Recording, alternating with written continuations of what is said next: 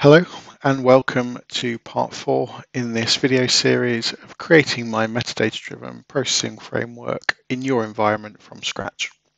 What we're going to do in part 4 is look at publishing the Azure SQLDB schema from the Visual Studio solution into the SQLDB that we deployed in our Azure tenant.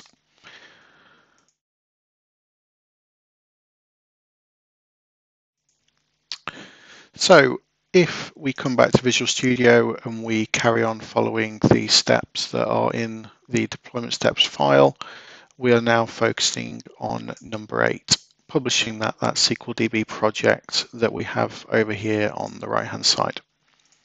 Now the first thing I'm going to do before actually focusing on Visual Studio is I just want to actually connect to the SQLDB using my preferred tool of SQL Server Management Studio.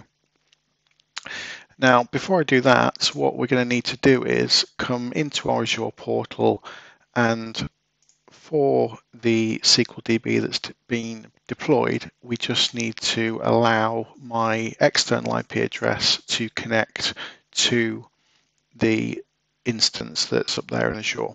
So by default, no public addresses will be allowed to connect to it. So what I'm going to do in here in the portal blaze is just add my external IP address and save that, which means that I can now connect to that SQL database.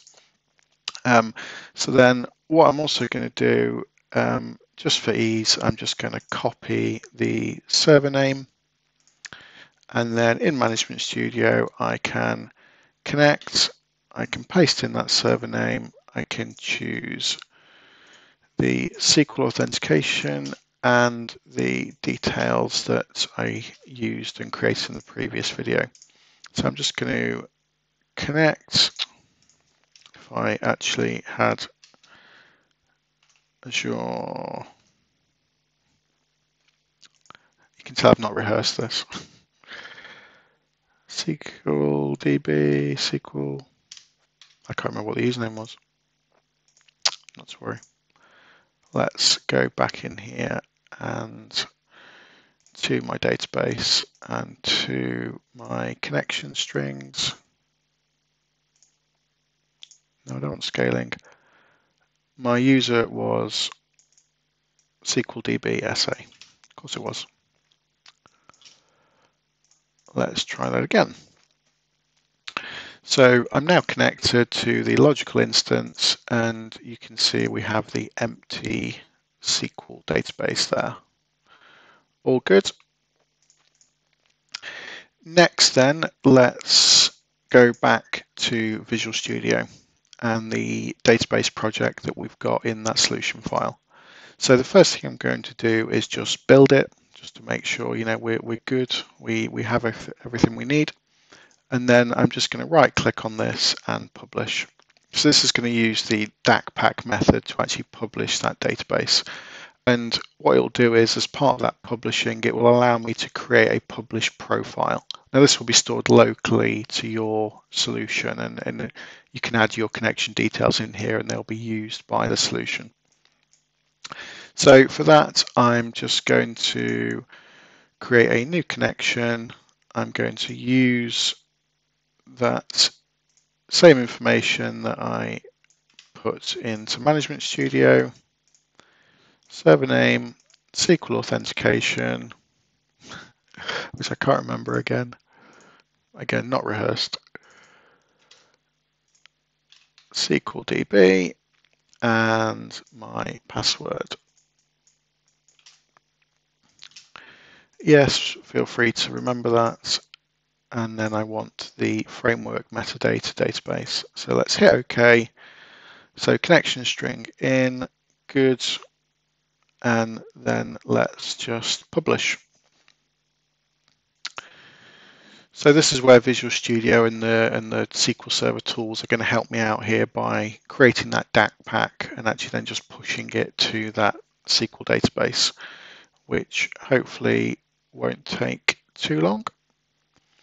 What you can do is, if you're interested, if you wanted to open the folder where that's stored, if you want to look in the bin folder, You'll see the actual DAC file in there if you want to do something with it.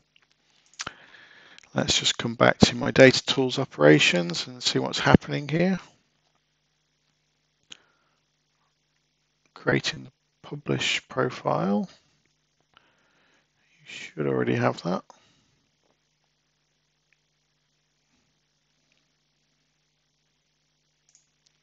Let's see if we've got anything here.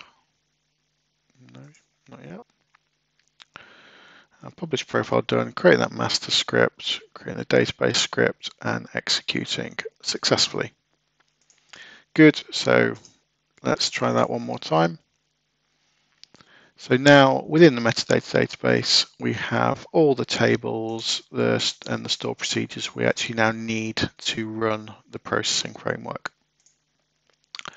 And we'll probably see as well that in things like our properties table, from the post-deployment scripts, we've got a bunch of sort of predefined metadata in here to sort of get us going. So that's it. That's the metadata database deployed to the SQL database.